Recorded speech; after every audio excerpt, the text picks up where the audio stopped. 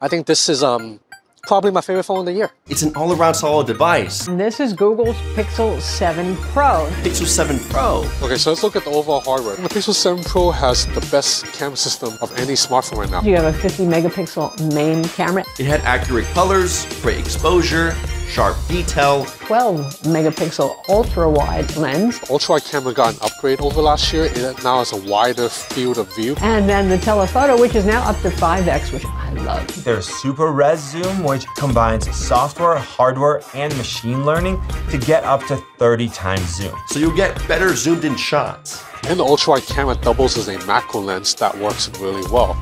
Was great because it let me get really close to any item and capture them in great detail, letting you get really close to your subjects, Google introduces a new cinematic mode this year. which tries to improve videography with much more aggressive bokeh effects whenever you record anyone. But what's responsible for all these great camera features is the new Tensor G2 chip.